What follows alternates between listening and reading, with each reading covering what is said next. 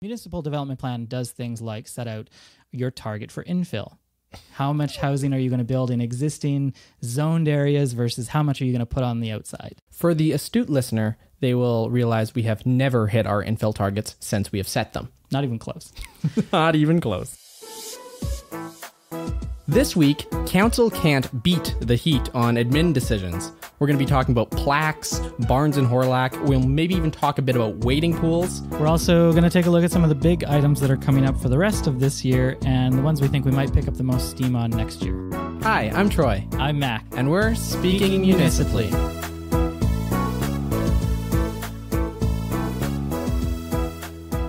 First, it's good to give a little insight into how the sausage gets made. Mac and I collaborate on Slack basically all week, sending links of interesting stories that we should cover for this week. Early this week, on Tuesday, I mentioned this to Mac. Yeah, it's a light week, so there's lots of space to do a looking forward and give the whole podcast room to breathe. And later that day, this bench plaque extermination seems to be picking up a lot of steam. Maybe that'd be interesting to mention. Also, we could even relate it to previous events that show the city is doing stupid stuff without taking it to council, and once council hears about it, they force admin to walk it back. And then on Wednesday, I just sent him a one-line message. It's like the city is trying to get me to talk about their bad optics. So, shocker, that's going to be a topic this week. But first, we'll talk about Heritage Days, and specifically the Transit Heritage Days. Mac, you went both last year and this year. What was your experience? So last year I went, must have been on the Sunday because it seems like everybody else went on the Sunday, and it was really busy. So we took the bus, we took the train down from 104th Street where we live downtown to the university, hopped on the shuttle to get down to the site. And it was probably about a 45-minute bus ride to get there, and it was really warm and sunny that day, so it was unpleasant. It took a long time to get into the park. This year, I've got a little one at home, so we didn't want to go when it was sweltering hot. We went on the day when it was kind of rainy, and we did the same train ride down, bus shuttle over, and the longest wait was the off-ramp from Grote Road to Emily Murphy Park Road, which was less than 10 minutes, and it was really smooth to get in there, and that's because they gave the buses a dedicated lane this year. When we went last year, of course, I'm an avid cyclist, as the journal would be wont to mention. We cycle to Heritage Days. Last year when we went, when we were cycling down the shared use path on Emily Murphy Park Road, it was, look at this. We're in 5% of the space with 90% of the people, and look at all the cars over there. Right. And it was horrible because the sidewalks were completely packed. We went on the busy day last year, the Sunday, and you just physically couldn't even walk your bike because there was just so many people. I remember that. Even from the bus, we could see all of the people streaming up and down the gate, right? Trying to get in there, and they weren't going any faster because there was just so many people. This year, with the closure of Emily Murphy Park Road for private vehicles, we just took the lane on our bikes, and it was very interesting because there was a dad behind me with his 3 kids, couldn't have been more than 6 to 8 years old, each of them, and I don't think they'd ever taken the lane on a downhill stretch before, and they were just giddy as they were cycling down and picking up speed. That's pretty good. Did you see a lot of other cyclists when you were there? Yeah, so apparently, and Jim Gibbon, the director of the Heritage Festival, says over the past 2 years, they've quadrupled their bike rack infrastructure at Heritage Days, and this year it was full. So great. They've got to double or triple it in the next couple of years as well. That's their good news story for this week. We were successful with Heritage Days and improving it. Some of the things this week didn't end up so much in line with our goals for the city. The city previously had a program where, to remember a loved one, you could install their plaque with a small message on a city bench. People could come gather and live their memory. It's a good program by all accounts. The people who had bought into the program, 10, 20 years ago, got a letter from the city saying they would need $2,500 for the next 10 years to maintain the plaque. This wasn't in the initial deal. And then every 10 years thereafter. In one specific case, one person who had done this said, no, I don't want this. And the city removed the plaque from the bench when they didn't pay and replaced it with this charming ad. Looking for a meaningful way to remember your loved ones? Visit edmonton.ca/benchmark. They literally put an AdWords over the memorial plaque. Needless to say, council wasn't happy about this. The mayor in particular.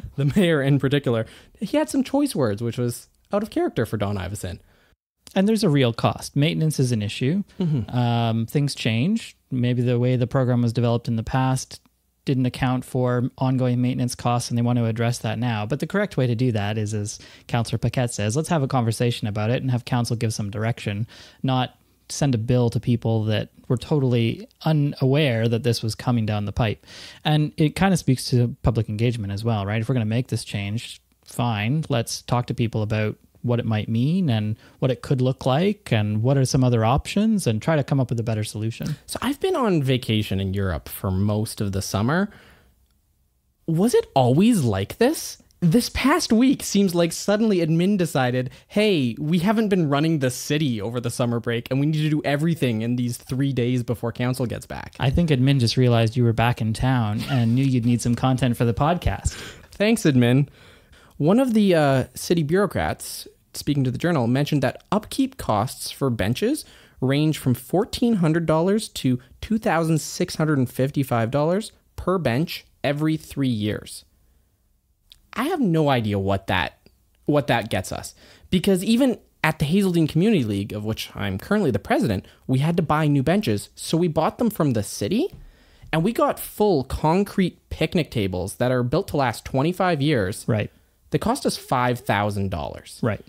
So why is the city charging so much more for the upkeep of these benches? That doesn't seem like a reasonable amount to me. That's a good question to explore. Yeah.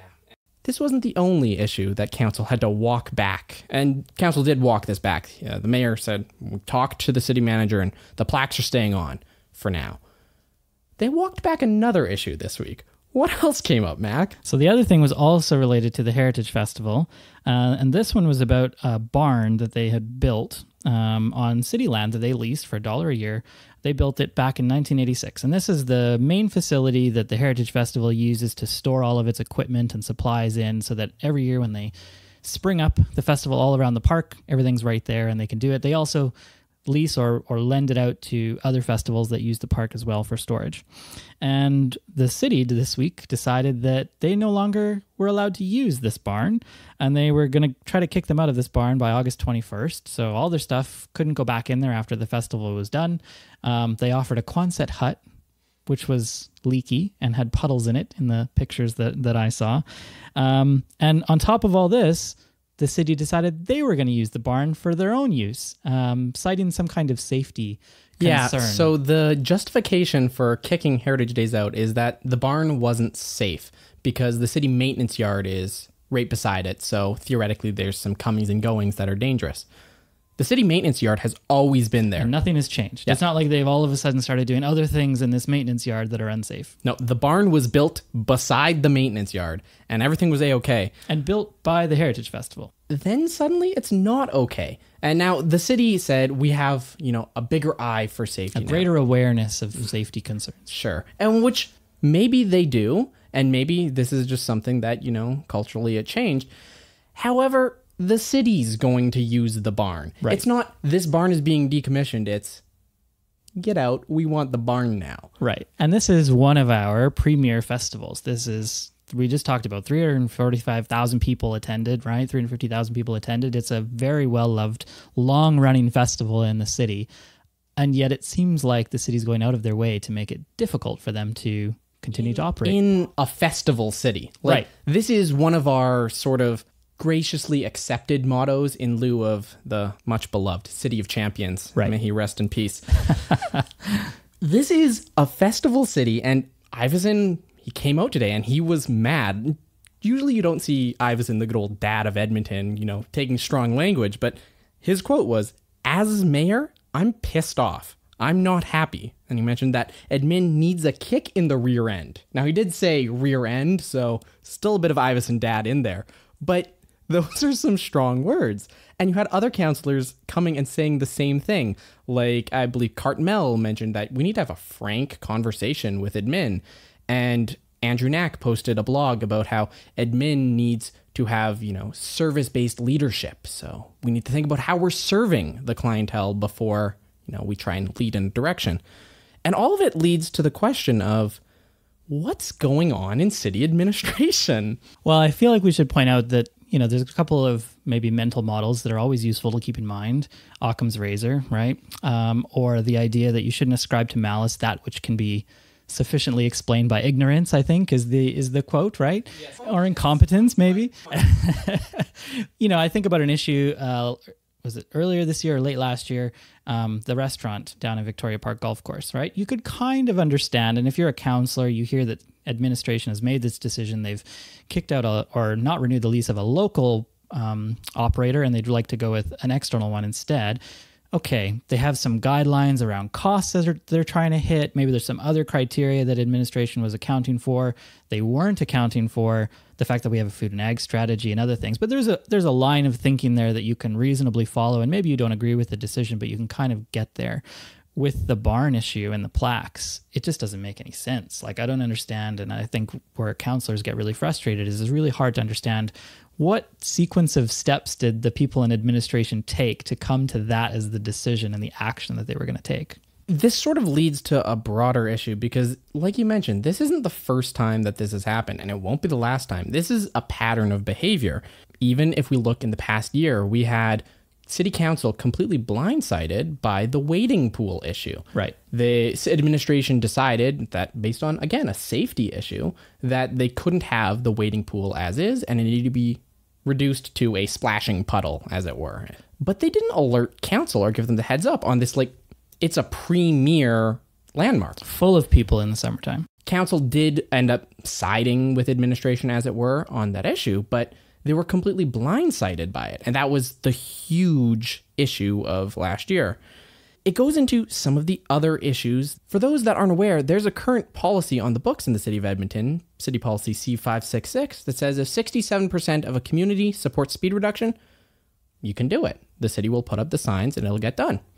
The city, as of yet, has not developed any procedures. So if a community like Hazeldean and I got all the signatures together, they couldn't actually lower their speed limit because the city would say, well, we don't know what to do with this petition. We have no idea how to follow that policy. Yeah, which this policy is 6 years old. Right. And it came up at a public meeting almost a year ago that this policy has no procedures, it can't be used, and we have no intention of following council's direction in implementing this policy. Leaving aside the fact that administration did their own neighborhood speed reduction pilot, so they actually had some procedures. Just not aligned with this policy, maybe. It sort of seems like administration is running wild in this city. Council is supposed to be holding administration accountable, but we don't actually seem to see a lot of that. I don't know, am I overstepping my bounds here? Are you seeing the same thing that I'm seeing? What I think is really interesting about this is the previous city manager, Simon Farbrother.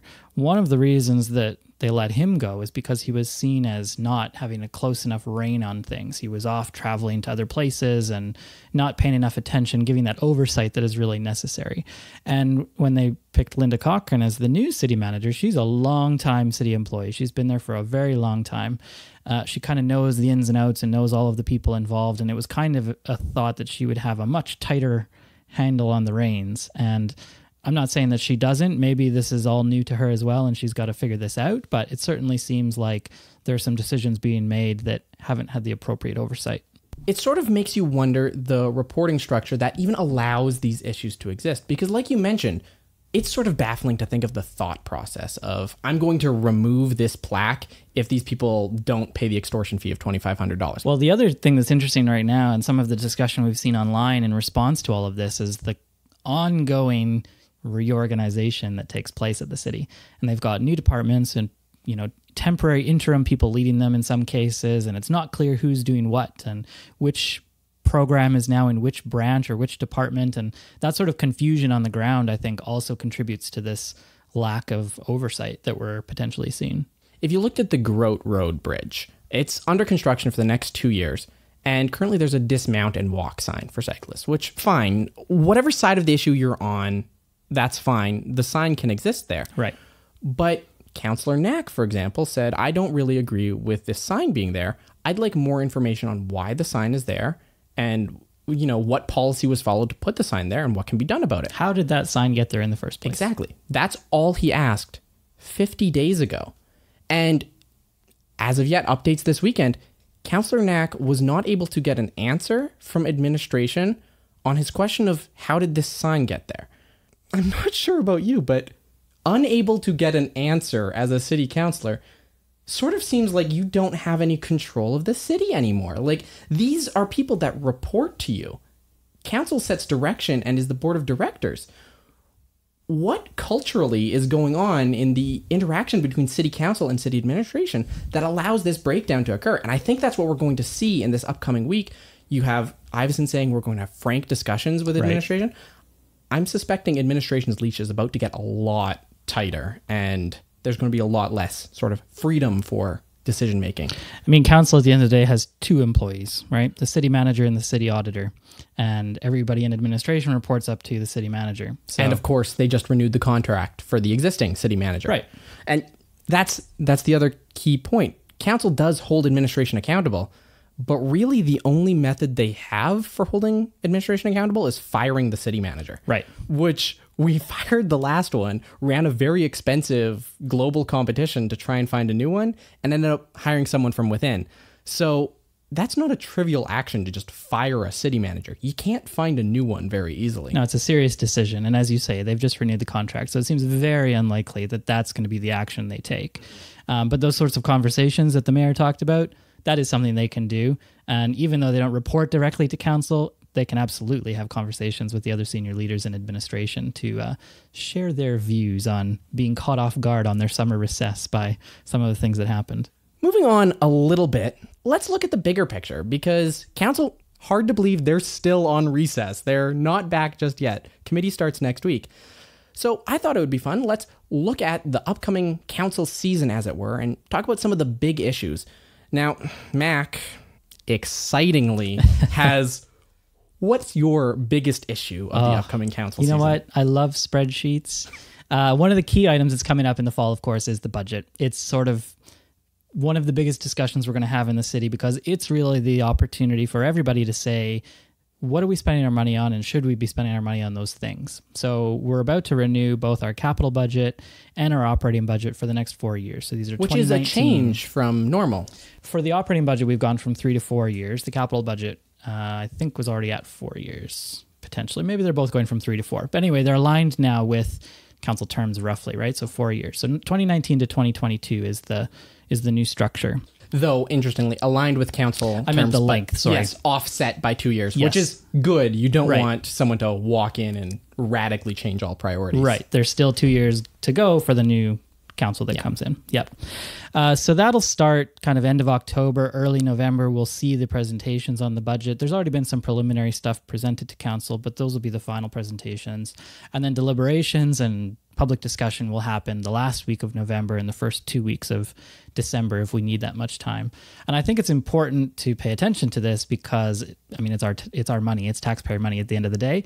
But also I think council has already heard and will continue to hear an increased amount of chatter around holding the line on tax increases. We have this group, Prosperity Edmonton, who is a collection of business associations in the city of Edmonton. We're basically saying, hold the line, no increases on property tax for the next X number of years. And now that's actually quite a big ask because we've got some increases already on the books. There's already increases for LRT, for alley renewal, and for this new police funding formula that council previously agreed on. So there are already some percentage tax increases there. What the mayor has said is that holding the line to the increase in tax to whatever inflation is maybe a more reasonable ask. Mm-hmm. But a 0% increase is just not going to happen. There's even other big things coming up, a little more grandiose than budget. Vision 2050, as an example, is something that's coming up. What else is on your sort of radar there? So Vision 2050 was just approved by council in June, and the draft strategic plan, so the next 10 years, was also the draft was just approved. So not the final thing yet, but council has given some direction to administration to continue with this planning process that is now underway. So we kind of have like a 10-year cycle of these major plans in Edmonton. You're supposed to have, as a municipality, a master development plan and a transportation master plan. So MDP, TMP is what people call them if you ever hear the acronyms. Our current ones were in effect from 2009 to 2018. So we're at the end of that cycle. We're now looking at some new updated plans.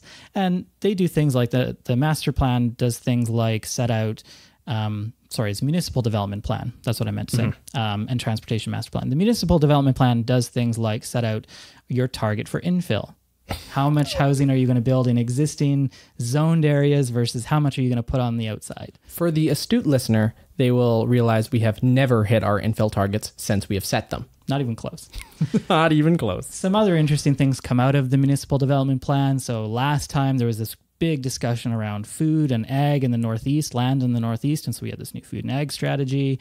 How should we grow? We have these urban growth areas. These are pockets of the city that have been kind of intended to be used for future development.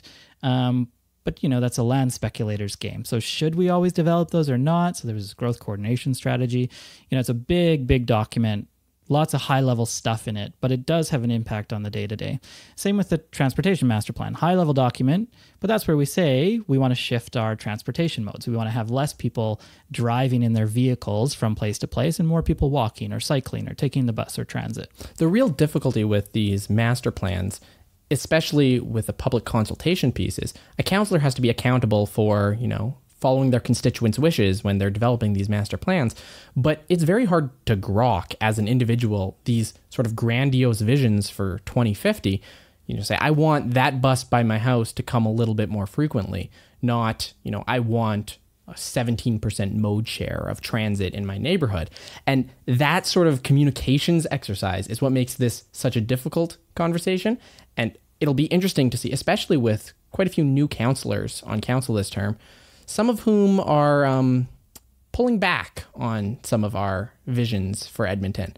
We'll have to see how that conversation goes. That'll be interesting to watch. The other difference this time versus last time is I feel like maybe this isn't totally accurate, but my perception of it is that there are more things already ongoing, like the transit strategy and the revamp of the bus routes and things like that, are sort of feed-in pieces to a TMP. And so it'll be interesting to see how those things impact the development of these bigger plans. Last time we had the way ahead. That's what we called it, our big 10-year strategy. There was the MDP, the TMP, there was one about finance and, all these other environment, all these different topics. This year, council has decided they're going to simplify their strategic view and their goals and things like that. And they're just going to say that their vision is Edmonton is a connected city.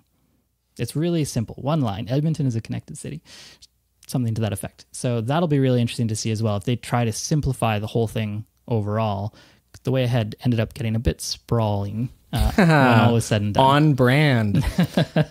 The other advantage of a simplified document is it makes it easier for perhaps someone in administration who doesn't understand guiding principles of the city to look at a document and say, should I remove this plaque based on Vision 2050? In theory. In theory.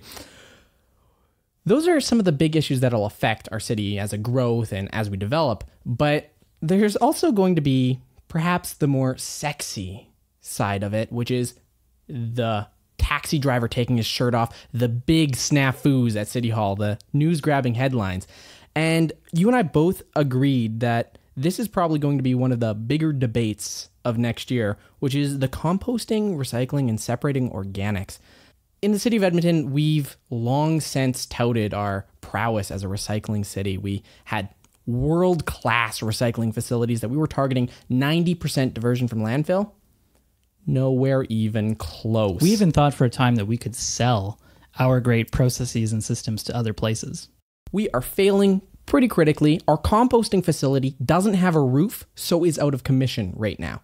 Naturally, we looked at the best practices around the world and said, look, our blue bag of everything in one bag and we'll deal with it later, that's not working out and that's not selling our recyclables to the global economy. So what do most jurisdictions do? They have separated bags. You've got a bag for organics, bag for recyclables, tin cans, paper, all that sort of thing. Leads to a whole host of issues, like, for example, do you allow grass clippings and yard waste in the garbage, or do you make people bring that in? Right. Do you have bins in front of your house for automated pickup? These are all issues that have a lot of contention and will be coming to debate next year. Do you have any thoughts about how this is going to go? Well, for me personally, I've actually flipped on this. So previously, I was a big fan of the idea that we would utilize economies of scale. We'd have one great, big, fantastic, technologically advanced waste management center. We'd send everything there and it would separate everything for us. have nice recyclables and compost and all the rest of it. And where I've flipped is that on two things. One, as you pointed out, we're less than 50%. So we're not even close to where we wanted to be. So clearly it's not working. So it's kind of doesn't make any sense to continue to support that. The second thing actually, though, I think is really interesting, especially in our kitchens, we throw out a lot of food. There's an awful lot of food waste. Most of the waste in residences is around food waste. And the idea that you throw everything in one bag and somebody else figures it out later sounds good. But in reality, if you want to change people's behavior, having them separated out at the source in their homes, having a green box or a green bag separate from your garbage, I think would actually lead to a bigger behavioral change. And if that's what we're really looking to see in the city of Edmonton, then that's probably the way to go. And it's probably why St. Albert and lots of other places have followed that model already. If you even look globally, the city of Taipei is one of the best cities for recycling, and they actually have a truck with a bunch of different bins, and it's got a chime on it, and every time when it drives by in the evening, people go with their bins and they put each of their pieces of garbage in the appropriate recycling bin. Right. It's sort of like a community thing. And that's why it'll be an interesting debate, because people haven't done it that way for years. So they're used to their one bag system, or two, right? Garbage and blue bag. Now you're going to tell them they have to do it a different way. People are resistant to change. Well, and even we've had a lot of confusion because most jurisdictions in the world say you cannot put a pizza box in the recycling. Right. Edmonton is very steadfast. You absolutely do put a pizza box in the recycling. Except we probably shouldn't have been doing that because it's been contaminating our recycling. We're not getting to that waste diverted from landfill like we wanted to. The other one that's sort of a take it or leave it, but culturally huge, is one that's near and dear to my heart. We've mentioned it earlier on the program. It's residential speed limits. Now, this came up this year. I was one of the people that spoke at council, hoping beyond all hope that we would get a speed reduction in the city. Right. Council instead decided to kick the can 1 year further. That's going to be coming up this year. They probably can't kick the can again because that's bad optics, but Don Iveson in the current debate this year said he kicked the can because the votes weren't there. He didn't think if it was called to a vote that he could get speeds reduced in the city of Edmonton. This is always such a huge divisive issue. And in Alberta specifically, we have this weird speeding culture. You mentioned something earlier that as quick as we can go, wherever we want to go, whenever we want to get there. That's kind of the belief. That tends to break down in urban centers, as we've seen across the world. But without sort of presupposing my listeners' opinions on this, this is going to be a huge issue in terms of just the expanse of debate, because people have opinions about speed limits, and a speed reduction would be a vote against constituents' wishes. Cars are very personal for people in Edmonton and Alberta, and I do think there's going to be a lot of passion on the debate. You have very passionate people in favor of reducing speed limits. They make very good arguments about safety, and if we're serious about Vision Zero and actually trying to achieve those targets, this is a really key thing that we can do to get there. There's passionate people on the other side who don't want to give up a few extra minutes in their commute or see it as an attack on them just because they're a driver, just because of the lifestyle choice that they've made. They work somewhere farther away from where they live. They need to drive to get there. That's fine. That's a fine decision. But that's the way we've always sort of subsidized that type of thing in the city before. And if now council says, nope, we're going to reduce your speed limits, it's seen as like a bit of a personal attack on their way of living. Yeah, right? Well, I personally am a sergeant general in the war on cars. So So I said also earlier that I think, in the city, we've kind of taken 2 steps back, forward, 1 step back, 2 steps forward, 1 step back. I do think we'll get there with lower speed limits. I'm not saying it's going to be easy, but I think we'll get there eventually. And one idea to soften the blow when council makes this happen, I think we increase the speed on the white mud at the exact same time.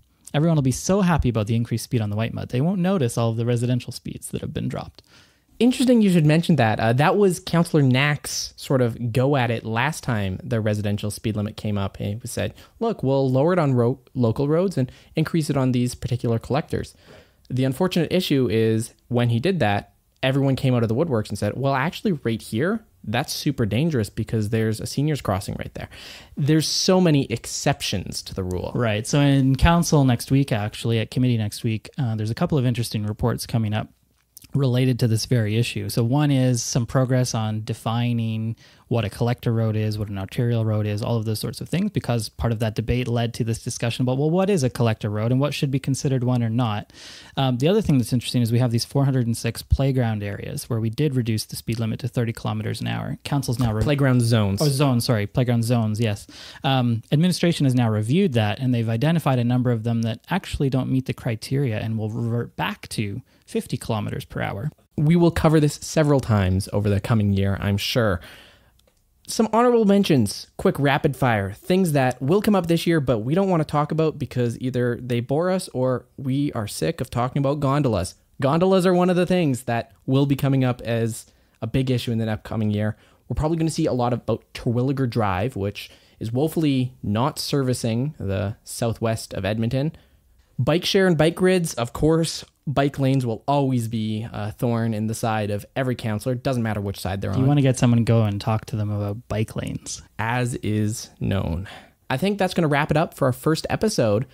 I hope everyone enjoyed. This has been Speaking Municipally, the first episode. If you like what you hear, please give us a subscription in iTunes, TuneIn Radio, Pocket Casts, Stitcher, Spotify. Wherever you get your podcasts. Wherever podcasts are sold, we're sold there free of charge. If you really like what you heard, give us a rating and review on iTunes. It really helps to boost that exposure and help keep the show going. Speaking Municipally is produced by Taproot Edmonton. And Mac, what's Taproot Edmonton? We are a journalism startup in Edmonton that is trying to tell curiosity-based stories about our city. So we look to our members and our audience to help us decide what are the important things that we should be covering. And then we go and do stories on those things so that it's very aligned with people's interests and with things that are going to impact them on a day-to-day. So we're always interested in feedback. If something we've talked about tonight was particularly useful, we'd love to hear that. If you think there's ways that we can improve this podcast and make it more useful for you, we'd love to hear that as well. There's a lot to cover in municipal politics, which brings to one of the things that Taproot Edmonton is actually doing starting this week. Right. So Taproot Edmonton does what we call roundups. These are every week. We'll gather all of the information on a particular topic, try to make some sense of it for you, and send it to you via email so you've got that roundup. So you don't have to go and search for all that information on your own.